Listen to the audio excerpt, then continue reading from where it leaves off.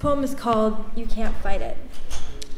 Stained glass windows stare down at me as we enter, welcomed by friends, handed papers and smiles, and I wish I was home again. Words come out of my mouth, but they have no meaning.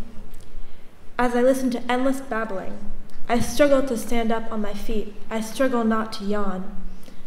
My father forces me to go with him, and I always do.